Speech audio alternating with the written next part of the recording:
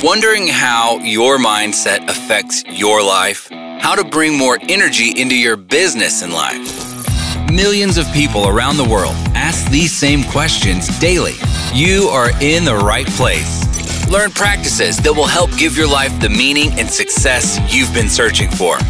Welcome to the Charge Podcast, teaching you how to create habits around real goals every day. Practical life advice from those who made it. Here's your host, Gary Wilbers.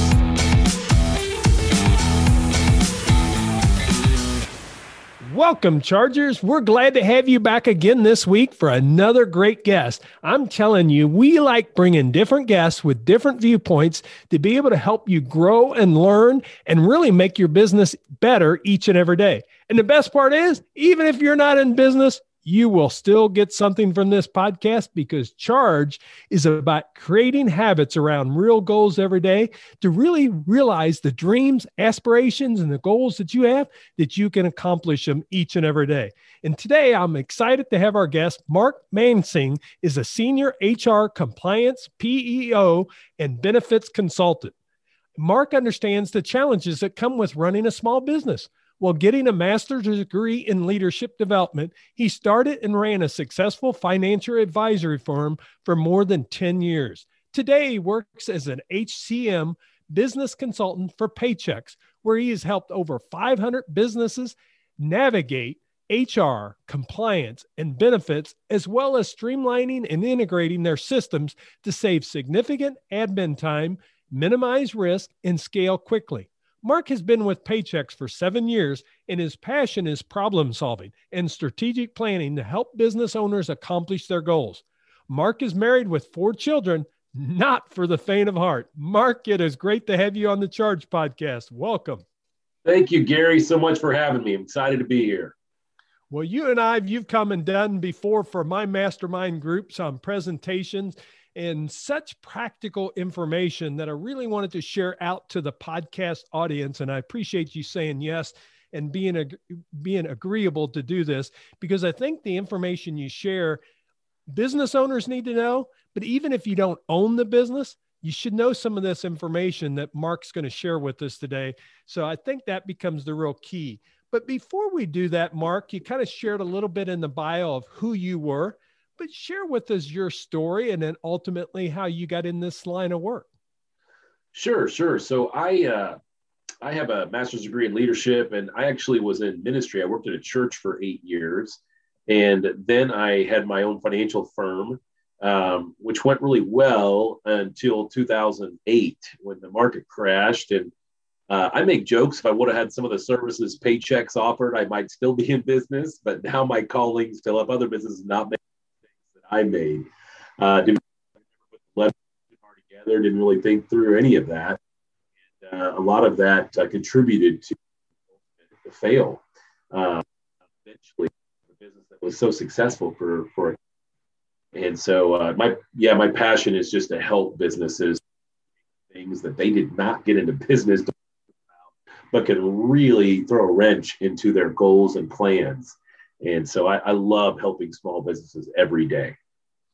Well, I appreciate that, because that's the key, is that, like you said, you've learned from kind of really some of your mistakes, and you have such great insight of really being that consultant advisor to share with them some of those mistakes that really happened for yourself. I think where I'd like to really start today is, with all the labor law changes and OSHA regulation changes that's affected our business, especially now with the COVID disruption. Yeah. What would you tell business owners and people that's in business that they really need to watch out for?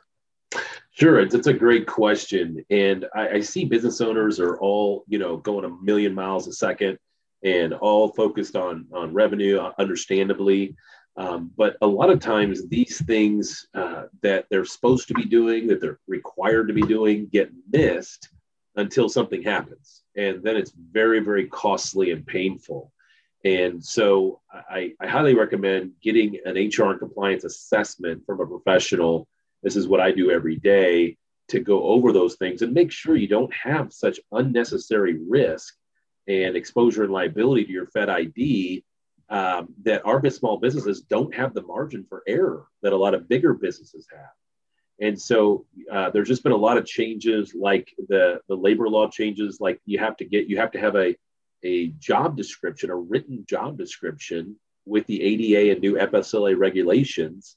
And it's actually a really good law change. It's really helped our businesses, but so many businesses don't even know that's there, much less are doing it.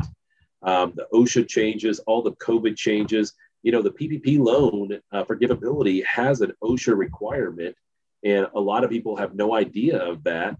And I mean, hopefully nothing happens, but if something does happen, they could be in jeopardy of not having that forgiveness or violating the PPP loan agreement. So that's just a couple of areas. Also with the employee handbook, there has been so many changes on what you have to communicate to employees and have them sign off on. It's kind of like a car insurance, right?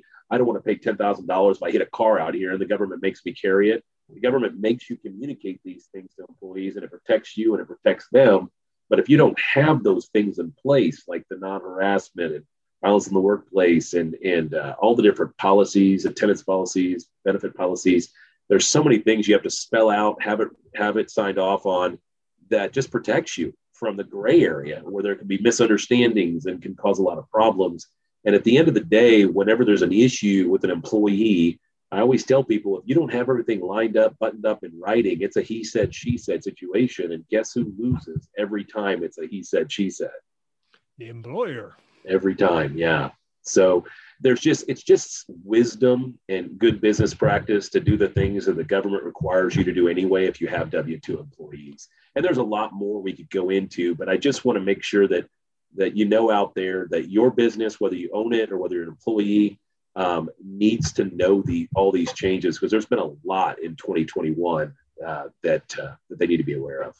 Well, and the key is for a lot of business owners, let's be honest, is they may have had that when they started and they're using the same one they had 10, 15, 20 years ago. Yep. And that same document is one being used, and the protection that you need is not in there. It's wildly out of compliant, because there's so many changes that happen now throughout, sometimes in the year, right? Even if you had a handbook updated and legally reviewed for 1/1/2020 in March, it was outdated. And we're expecting new legislation this year.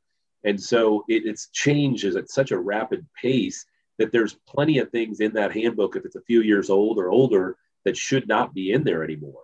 Things like implied contracts, like a lot of people have verbal warning, written warning, suspension, termination, some kind of a disciplinary policy. Well, that worked great until a couple of years ago when the handbook became the most subpoenaed document in the United States, and it still is today. All these sensitive people leaving their jobs, all these hungry young attorneys getting a hold of them, and they're nailing people on things like this because nobody follows it perfectly, right? You have a great employee you love, having personal problems, going through a lot of stuff, missing time, you're going to work with them. Then you have an employee you need to shuffle on out the door, and you just don't handle them the same. And guess what? The government caused that when you don't treat everybody exactly the same as the policy that you had in place. Discrimination. Yeah. Same with performance reviews. I always ask people, do you do performance reviews? Yeah, kind of, here and there, and not regularly or just verbally or whatever. And I had one person, they just do a raise. They don't even meet with them. They just decide to do a raise or not. But the problem is that guess when you're most motivated to do a performance review on somebody? When they're having problems. And guess what the government calls it? When you haven't done performance reviews regularly on everybody and you do one on someone that's having problems. Now you got me a little bit. Discrimination. Oh, it's discrimination. Yep. So these are the sort of things that, again, our businesses have no idea. It always blindsides them. They never see this coming. And they just don't know what they don't know. And these are really important things to be aware of as you run a business and have in place. And so that's my passion, is to, at a minimum, educate our owners, which I do for free. I don't charge for that. And that they want help with some of these areas, we can help them, but we don't have to. There's no obligation. I'm passionate to make sure our owners know of these things and are aware of them. Yeah, I think that's what's so valuable. As I said, you came into our group that I have and shared some information and really kind of opened the eyes of some of the business owners that realized that, man, they were in a liability issue And, the challenge is, like you said, if there's a lawsuit, normally the business owner is going to lose every time.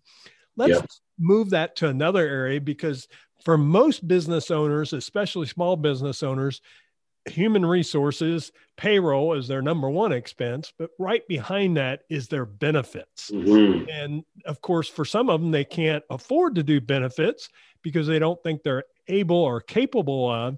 But the other thing is, there's people that can save money on benefits as a small business owner that they might not be aware of. How do you all work with companies like that? Benefits has been probably, if not the first, the second thing that our owners have been talking to us about. It's become a huge topic because, to be honest, our new workforce, they expect benefits.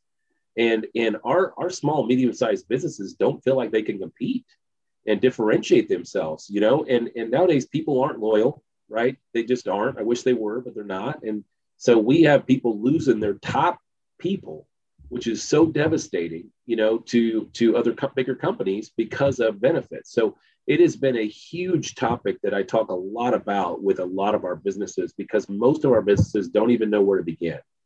And so I'll talk a little bit about this. So when you first start out and you're like, man, I need to do something, like, let's say you have a candidate that's like, I need benefits, or I need help with benefits or something. So the first step is you can contribute an amount to benefits. They can get individual plan or whatever plan they want, healthcare.gov, whatever. And you can contribute $100 a month or $50 a month or whatever. You set the amount, and you can do this through a program called QSERA through the IRS that allows it to be tax-free. What you don't want to do is just give them another $100 or whatever amount on their income, because it's double taxed. You pay payroll tax on it, they pay income tax on it, and it's not compliant anyway. But through a program called QSERA, you can contribute a set amount, and you can tier it and say, if owners, I'm going to do 300, managers 200, employees 100, or whatever the number is. So a lot of people don't even know that exists. And that's kind of the first step. The next step is group insurance. If you have 2 employees, you can get into a group. And the group insurance, we're a broker or any broker, the ACA, even the playing field. So the rates are the same no matter which broker you go to. But a group plan could be the right fit as long as you can pay half of the lowest premium offered. So for example, if you offer 3 plans, bronze, silver, gold, and you say, we're going to do this high deductible bronze plan with a $10,000 deductible, no copays, and it's $400 a month, and we're going to contribute $200 a month. If you want to buy up to the silver plan, lower deductible and copays, or the gold plan, even lower deductible, lower copays, you can pay the difference, right? So if the silver plan is $600, you can pay $200, and then they pay $400, and then you can also pay the difference if you add spouse, kids. So that's the second thing. But the two biggest ways I've seen to save businesses, and most of my business owners don't even know either one of these options. They're just going in, getting a PEO or PPO and going to a broker. But the 2 biggest ways I've seen to save our small businesses money and be cost effective, one is called a PEO, and it's co-employment. So it's your Fed ID for workplace management. It's our Fed ID for benefits and for HR compliance and work comp and SUI, so state employment insurance. So what that does is it allows us with our Fed ID to pool you with hundreds of thousands of others and negotiate directly with the carrier. And so it allows you to compete with these larger employers, and even sometimes better than what the larger employers are offering. And so that has been a huge savings for our small business to be able to do that and offer, Fortune 500 benefits for a much lower cost because they're pooled with hundreds of thousands of others. So for the right fit, that has been a significant savings, and it differentiates you from all of your competition by being able to offer Fortune 500 benefits in comparison to whatever everybody else is offering. The second thing is called level funded. And what it is the insurance company determines based on your group, your census, what they think your claims will be, 100% of whatever their claims would be for the year. They predict it, and then they add another 20%, and they divide that by 12, and that's your premium. Now, what happens is if you don't use all the claims they predicted you would use, you get up to 50% of what you paid in back credited for the next year, which is incredible, right? So you have more control of your insurance costs. Now, if you use all of your claims and more, you don't pay any more. You just pay that set amount, but they may raise your rates the next year, right? And you can look at other options. But those are the two. The brokers don't want the premiums to go down because they get a commission on the premium. So a lot of times they don't offer those level funded plans because they are less expensive. And so those are the two areas that I've seen we've saved businesses quite a bit of money on benefits, improved their benefits, lessened their cost. It's been really significant help for them. Well, and I think that's huge because for a lot of small businesses, they're not offering benefits. So they don't even get the chance at some of them employees.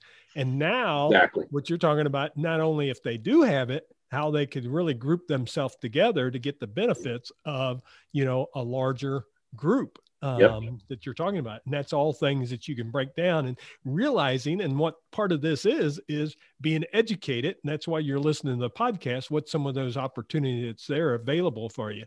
And I think another area that you and I talked about that we wanted to discuss is some ways that they can actually save on taxes for small businesses that they might not be aware of, because of course, then this helps back to that benefits to be able to provide some of those benefits, because why pay unwanted taxes? You don't need to. What are some areas that they can look at in that area? Every single business owner I meet with is paying too much in taxes. And most of them in the back of their mind know it, but they don't know what to do about it. Right. To give you an example, the Secure Act was passed last year in January, but then everybody forgot about it because obviously a pandemic. Right. And when I talk to people, some of them have heard of the Secure Act, but they don't even know how it's affected them. But it has been a huge, huge boost to our small businesses. And it's just a travesty that they don't know about this and how it affects them. So I'll give you a little background on this. This has to do with retirement, with 401ks. So in the old days, 401ks were too expensive and too much administration for smaller companies, so they didn't offer. But there's been a lot of changes in regard to that over the years. And on top of that, people are not saving at all. They just aren't. In the 2037, Social Security is supposed to be bankrupt if they don't do something about it. So the government has been incentivizing, and the states have been incentivizing to offer 401ks for small businesses as well as large businesses to offer it.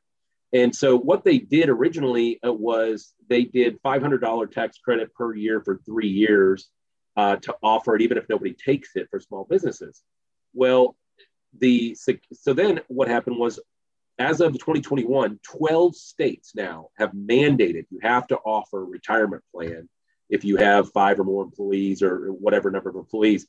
And so the government, with the Secure Act, they raised that tax credit. We couldn't believe this. We never saw this coming.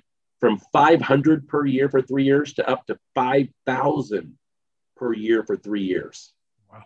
And it has been a game changer. We're talking about $15,000, and actually, depending on how you set it up, it can be up to $16,500 in tax credits just for offering retirement, even if nobody takes it. And here's the key too: you don't have to contribute to it. You can just say you can put your money away. You don't have to match. So very little cost to the employer to be able to have a huge, huge savings in tax credits. It's been a no-brainer. The second thing that's been significant when it comes to taxes and retirement has been that it used to be you just had the option of traditional 401k, and it could not be heavy on the owners, meaning if your employees were only putting in a couple thousand a year or whatever amount, that's all you could put in. And our owners were frustrated with their small businesses because they need more of a tax break. And why am I going to pay and provide this benefit when I can't really use it? So when Safe Harbor came about, it now allows you to put up to, if you're under 50, $57,000 into your retirement as a business owner, and $63,000 if you're over 50. And so this has been a game changer for our businesses. Literally, if you have $30,000 too much taxable income, you can put it in your retirement and eliminate the tax bill. So you have more control over your taxes than you realize with this Secure Act passing and with Safe Harbor. But most of my small business owners are not aware of this at all, and they're just paying too dang much in taxes, which is really frustrating for our small business. They are the backbone of our country. and they need all the breaks they can get, right? Especially nowadays with the pandemic. So this has been something I've been very passionate about, making sure they get the savings they need in regards to that. Well, just look at the savings. What we're trying to do is show you that there's other ways to do things than the way that you may be doing them now. So I hope you're hearing that there's an opportunity for you here to relook at things, actually save some money that's not going to cost you money, to allow you now to offer better benefits. And you're going to be getting a benefit as a business owner. I'll be honest, that safe harbor is one. I had that challenge. I had the retail wireless business. My staff never put enough in. We didn't do a match, but even then they weren't putting enough in, and I didn't get the max mine out. And I didn't like that, because I wanted the max mine out, because I want that money for retirement.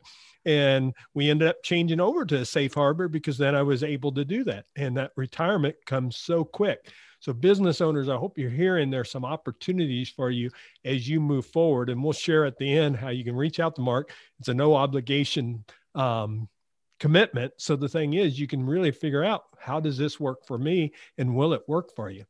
Mm-hmm. One of the other key things become, and we talked about with the admin staff, and how to try to really take the manual entry to streamlining and integrating your vendors and your services together. And I know with your all system, you allow that to happen.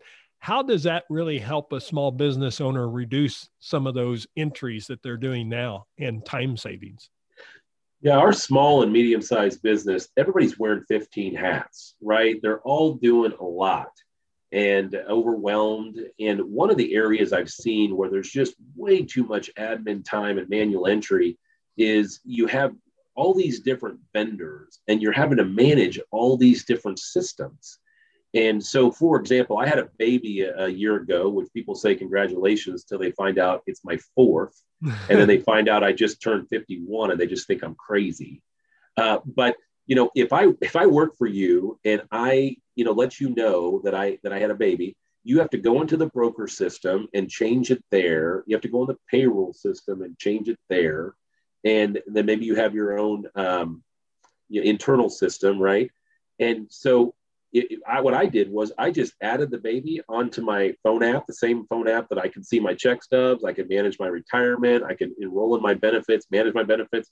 I just added the baby, and it just communicated with all the systems. It was one sign-in, one system. Same with retirement. I can, you know, I can enroll in my retirement, I can manage my retirement, all through the same phone app. There are very few vendors out there that can integrate everything. And, you know, even I see a lot of need to do job costing and labor distribution, and they're doing it by hand. It's a nightmare. Literally, the person can clock in and out to the job, to the task, and it can go into the payroll and all the way into the general ledger.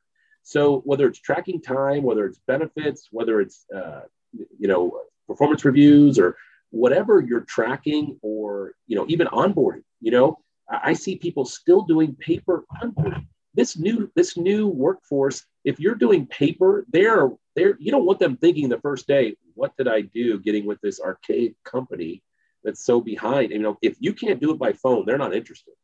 And so now you can just send an email. They'll fill all their stuff out online, their I-9, their W-4, their direct deposit. It's very user-friendly, and it just goes directly into the payroll.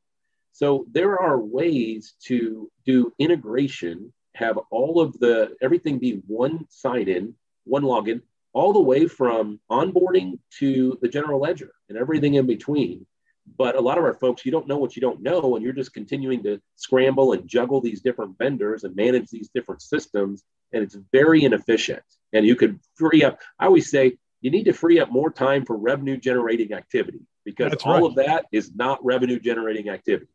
Yeah. And then save yourself some money along the way that we've been talking about. Yep. Mark, we're coming up on that time before we jump to the recharge round. But I guess if I was listening to this and I've got interested as a business owner, one of the questions I'd be asking myself is, what's the most cost-effective way to get help in maybe one of the areas that you spoke of, or maybe even in multiple of those areas? So I do a free consultation. I get a salary. So I'll meet with any of you and do a consultation for you on any of this stuff. And there's no obligation and no cost to it. So at a minimum, that's the most cost-effective way, is free. And then if you do want help in any of these areas, I've not seen it any cheaper. We if you need HR and compliance help, we have 600 HR and compliance consultants across the country, and we keep the cost down because you share them with 50 other people, because you don't need them sitting in your office. You just need their expertise, like you need an accountant, like you need an attorney to help you. So happy to help. Obviously, if you have help free from somebody, that's even better. But at a minimum, I'm happy to provide that information for free. And then lastly, we're giving 40% discount to anybody that comes through Gary and through this podcast on anything you would need. They're letting us do this due to, Gary's relationship with me, and also due to the COVID disruption, where people need this help more than ever, but they're financially disrupted. So this is the best time to, cost-effective wise, to be looking at a lot of these things. And again, there is no obligation and no cost to just have an assessment, pick my brain for you guys personally, and what you need for your businesses and what questions you have. Also, I'm helping a lot of people with the PPP, and then the new stimulus bill that passed, where there's a whole separate set of money just for 20 and under employers. So there's a lot of things, again, that people just don't know about and aren't taking advantage of, that I'm happy to help you with. Share with them how they could reach out to you if they want to Sure. schedule that free HR compliance benefit assessment with you. Yeah. Call or text me at 913-603-7930. That's 913-603-7930. Or email me at M for Mark. And then my last name is Mansingh. It's Mansingh and then H. So M Mansingh H at Paychex, PAYCHEX.com. And what we'll do is have that all in show notes for you too. So if you are running on that treadmill right now, or if you're driving, we hope you didn't try to write it as you're driving, because that would be dangerous. We will have all that in show notes at chargepodcast.com. So know that you can go there. All the links will be right there for you to be able to pick up the information. But check that out, because the thing I wanted to have Mark on is it's to let you think about ways that you could actually save money. And actually, really what you said, Mark, spend your time on revenue producing activities. Yep. And don't think Mark's talking about the large businesses. They work with the small businesses. You can have 2, 5, 10, 15, 50, whatever that number is. But they're in the business really of the small businesses, because guess what? The large businesses all have that in-house, and they have those people. But you don't have that capability that you have. And that's why I really wanted to bring him on and share his expertise. And he has a nice little document that he'd be glad to share you. Take a minute to help protect your business. Basically, it's that 1-minute HR compliance survey that he'll share with you if you reach out to him, that you can kind of think about. So lots of great information, Mark. I truly appreciate you sharing that with our audience today. Now, you're not off the hook, though, because I've got 3 questions that I ask every guest called the recharge round. And the first one is, the name of this podcast is Charge. Well, that's a mantra that I have of create habits around real goals every day. What habit do you think has led to success in your life? There's no question about it. Prayer.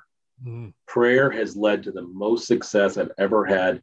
Here's the deal is I don't have control over a lot of results. I don't have control of circumstances. I don't have control of a pandemic that's coming, but I know who does. And so it just allows me to give it to God, get a peace knowing God's in control no matter what, and just hand it to him. So many times I've tried to do it on my own and try to figure it out myself. And I keep coming back to give it to God, give it to him, pray, ask him to work in spite of the circumstances or in the circumstances. He will provide, he will lead, he will guide. There's nothing better in my life than praying to lead to success. Well, thank you for sharing that. How about one simple positive action you take each day to help you move forward to achieve your goals? Yes. And, being a man of faith, I believe God desperately wants a relationship with us and wants to speak to us every day. And it's just a matter of if we're going to listen, right? Yeah. If we're going to take time to listen.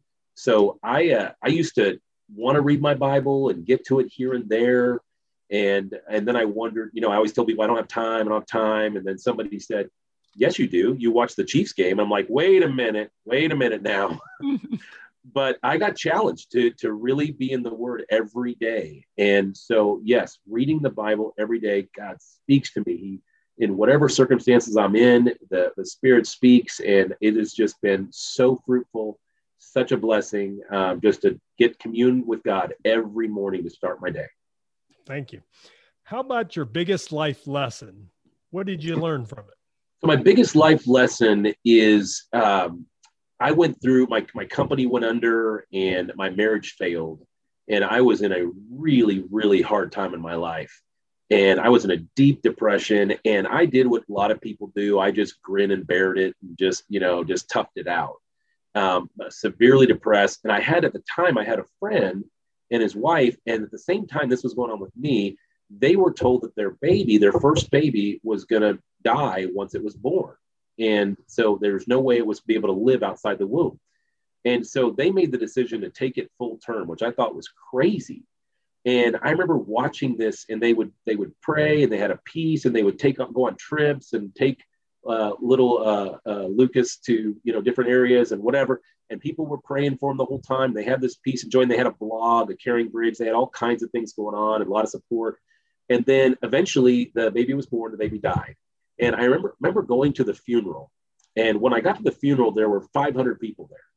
And they got up and they were sharing all the things that God did, the prayers they answered. Like, for example, the baby was supposed to not be able to survive once the umbilical cord was cut. And they were praying that the baby would survive long enough to get pictures, to do the little feet molding thing and things like to hold them. And he did. He miraculously lived a few hours. And so they just shared the peace they had. And then when it was all over, they said, okay, if you want to bring a meal to them, go sign up over here in the corner. And so I went over there to sign up, and I said, yeah, I can bring a meal next week. And the lady said, no, April. And I said, April? This was in January. I said, April? No, I want to bring a meal next week. She's like, no, we have so many people signed up, so the first available is in April. And I went, you are kidding me. And I looked at this and I said, this is what it looks like to go through a trauma with God. And what I was doing was going through trauma without God, just grin and bearing it. I had a faith, but I wasn't depending on God.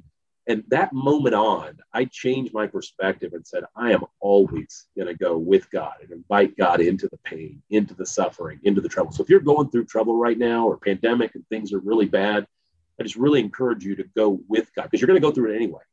And I just encourage you to go through it with God, because it will always be better. What a great message, and what a great story.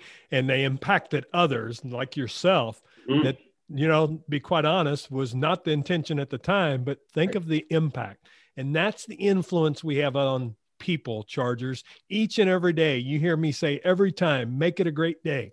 We choose what we want it to be each and every day. And you may be struggling right now, right? That Mark talked about. Find time to spend some of that spiritual time with God, whatever it is for you, and spend that time there. And I love the philosophy you said, with God instead of without him. And just think about our world and our country. How much better off would we be if we would be with God in that part of it? So, and God doesn't waste the suffering. He uses it. And you could be the answer to prayer that someone was looking for, because that transformed my life. Their suffering and the way they handled it, leaning on God. Yeah. Mark, I can't thank you enough for saying yes to the Charge podcast. It was great to have you on, my friend. Thank you so much for having me. I really appreciate it. Chargers, we covered a lot of ground here. If you're a small business owner, there was lots of information. So I'd tell you go back and listen to it. But the other thing I want you to do is, a small business owner that needs to hear this message, because they've told you that they're struggling, that the pandemic has affected their business, whatever it is. Share this message with them, because what they can find out is there may be ways that they could change some things that they're doing in their business to actually save them money, or to be able to offer more to find those top-notch candidates that they need to have for their business. So remember, check out how you reach Mark. All of his information is on chargepodcast.com. His email, the phone number he shared with you will all be there. So please check that out and make your business be even stronger as we continue in 2021 and get moving into 2022. Chargers, I can't thank you enough for joining us today. Remember, go out each and every day and make it a great day. See you next week.